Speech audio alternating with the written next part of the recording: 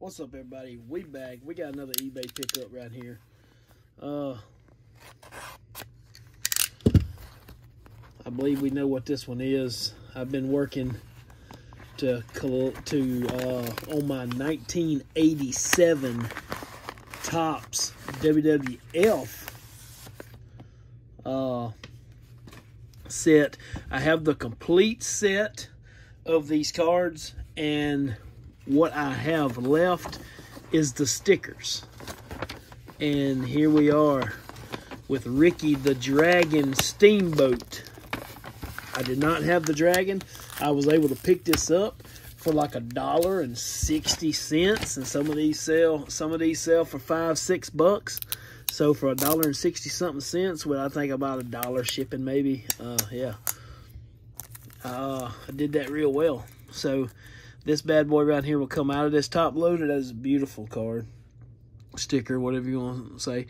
1987 Topps WWF.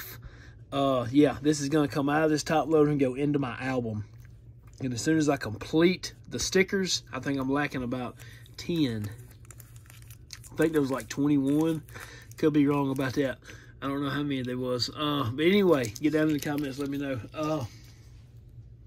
When I complete that, I will be putting it on here. If you look back into my channel and dig around, you can find, I did make a video like 2 years ago of the 1987 Topps WWF cards, and because I did complete the set, but then I started trying to complete the stickers. So the hardest ones to get are Hulk Hogan, the Macho Man Randy Savage, Andre the Giant, and Bret the Hitman Hart. I believe I have an Andre. I could be wrong about that. I believe I have an Andre. I have a Hulk coming in. It is ordered. I ordered it in like 10 minutes from when I ordered this one. So we have a Hulk sticker coming soon. And Macho Man and Liz, I had it. Already had it. So, yeah. So what's going to cost me money is the Bret the Hitman Hart. For some reason, that sticker has blew up. So, yeah. Bret Hitman Hart is going for about $15 to $25 right now raw. So, yeah. But anyway, that's it.